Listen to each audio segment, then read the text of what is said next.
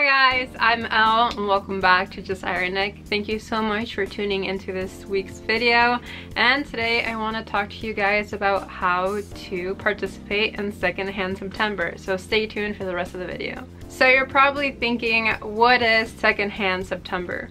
Well, it's actually a campaign run by Oxfam in the pursuit of advocating about the effects of fast fashion. It really emphasizes you to think about secondhand as a solution to all the environmental and social effects that fashion has on the earth. So by buying secondhand, it can really be beneficial not only for yourself, but the environment. Since fast fashion is unsustainable, I do want to give you a little bit of facts so you can have a better idea if you're not familiar with how fast fashion is affecting Earth. So it's actually good to know that actually 95% of our clothing can either be recycled or upcycled, and upcycle means just making it into a new garment. And did you know that it takes about 3 years for a normal human to drink the amount of water it takes to produce one t-shirt? And by doubling the useful life of clothing from 1 year to 2 years can actually reduce carbon emissions of that piece of clothing by 24%. And this is why secondhand is so important. Consider taking Oxfam's pledge by buying secondhand for 30 days. However, I do want to help you in this process, so if you're curious about how to buy secondhand, watch the rest of the video. So my first tip is to buy from thrift stores. This may sound very simple, but it can get complicated, and there can be a lot of things that you may not really know about thrift stores. So the first thing is that thrift stores are really cheap and they're super accessible to a lot of different people that may not be able to afford luxury pieces or may think that fast fashion is a little bit too expensive for them. And if you're more of a privileged consumer that has never gone to thrift stores, don't feel like you have to go to high-end boutiques or high-end thrift stores. Instead, I recommend you as a first-timer to just enjoy the process. And if you do want to go to more high-end boutiques or more high-end thrift stores, go for it. Just feel what you think is comfortable for yourself, but don't pressure yourself and excluding yourself from normal thrift stores. Now, I found some really great tips when you're buying from thrift stores by @sustainability_. She's an amazing Instagrammer. She does a lot of infographics. Her name is Gaia. I love her name.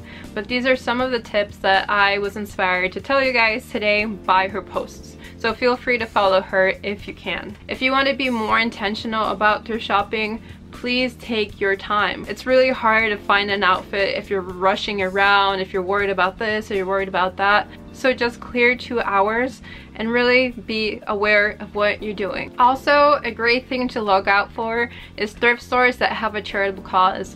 I love going to thrift stores that gives back to its communities. So I go to like Catholic or religious-based thrift stores that give back to their community. So make sure that they have a mission besides, you know, providing jobs and, you know, getting money. I think those things are great, but we should look for things that actually help our local community versus just our local economy. One of the best ways to have a list of the things that you need versus what you want is by going through your closet and really seeing what you don't have. So let's say for fall, you really need sweaters. Put that on your list. What sort of sweaters do you want? Do you want high neck sweaters? Do you want the crew neck sweaters? Do you want purple sweaters? Do you want green sweaters? Make sure to think about that before going to the store, because it can get really easy to just put everything in the cart and just try to justify it by saying, oh, but I needed sweaters. So it is really useful to know your purpose and to not get distracted. This way you can prevent unnecessary purchases that will not be used. It also really helps that you know your style, so you can buy things that really fit your body and have things that you really like in your closet. But obviously this takes time if you don't know your style. A mood board can be as simple as going on Pinterest and seeing lots of different pictures of different clothing styles and colors and aesthetics. I think this will really help you if you have yet to formulate a style. And I think a style is really important because it reflects who you are and what you like and what you're comfortable in. And I think it's important to note that I think it's really important that you do mood boards on Pinterest, so you can really save money and time going through thrift stores or going to stores and trying to figure out your style there. You can make a lot of unnecessary purchases through this process. So when you're actually in the thrift store, store, make sure to try on everything that you put in your cart.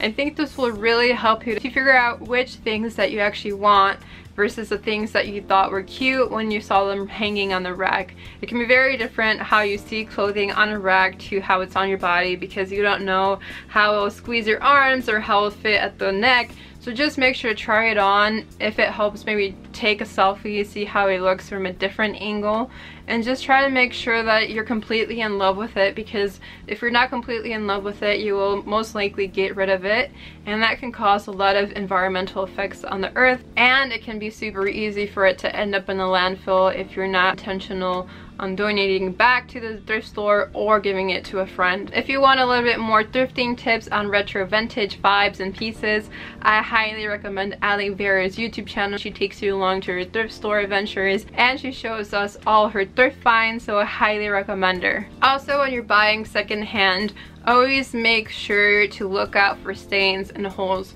Clothing that is used are often not in the most perfect condition, and that's why I think you need to really be careful about taking your time, because it can be easy to let something slip through your eyes if you're just going from rack to rack, because there's so many options. You may get lost in the racks. So my next tip is to actually ask for the return policy if you're unfamiliar with the store, or you're new with the store, or if you're really not sure. Always ask about the return policy, because I think this is really important for you to be able to return clothing that you may have not fallen in love with after it came home.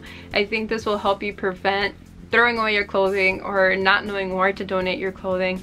So always make sure you can get your money back if you make a purchase that you're no longer happy with. Now my last tip when you're buying secondhand is to try looking for unisex options. I think versatile and basic pieces to your closet really helps in you reusing your clothing and wearing them more often. Obviously, I don't want you to sacrifice your style, but I think it is a good idea to have like basic t-shirts and basic pants, just so that you can have them and you can often rewear them and they can be a staple in your closet for years to come.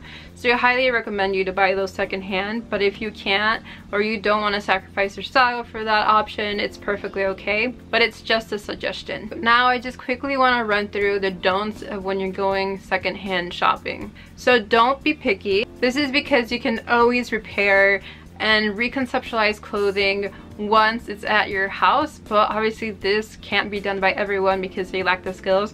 But don't try to be too picky, because you'll end up not liking anything if you do. And please don't buy anything just because it's cheap. This is not very intentional and you'll just end up with a whole bunch of clothing. And please don't expect to buy something every time you go to a thrift store.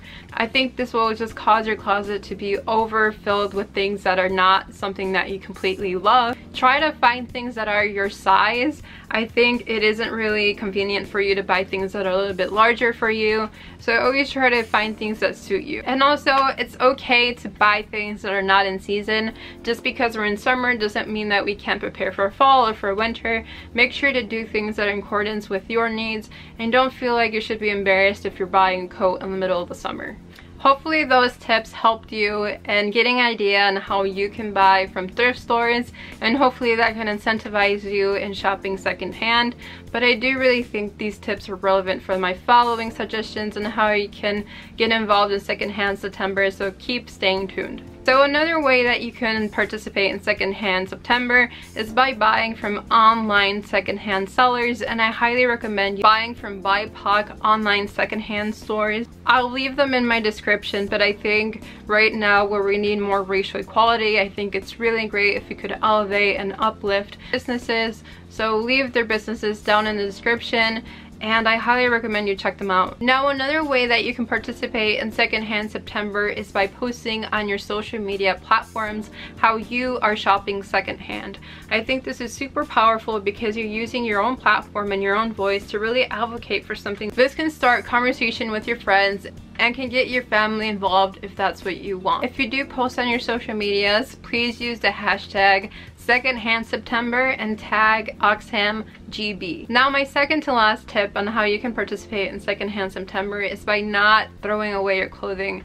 If you're going to shop intentionally and thrift intentionally, whether online or in person, I really do advocate that you donate all your clothing to these charitable thrift stores or resell them on your own eBay, on your own Depop, or your own Poshmark.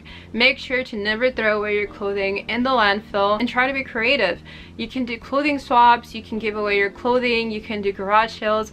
Whatever it is that you do, please make sure you're not throwing away your clothing, because this is very damaging to our environment. Now finally, the last way you can participate is by upcycling your clothing. This will take a little bit more time and effort, but I think if you recreate your clothing into something new and into something awesome and creative in your own liking, I think it will place a much more meaningful value to your clothing, and you can say, wow, I did that, I embroidered it, I sewed it, I pieced it together. And I think it's important to note that there's actually upcycling designers that turn old clothing into new clothing. So if you want to support my favorites, they'll be left in the description. Hopefully you enjoy this video.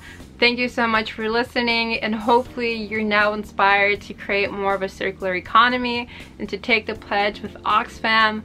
I look forward to all your comments, and feel free to like this video and subscribe. And please let me know if you liked anything that I said. I would love your feedback, and stay safe guys. Peace and love. Bye.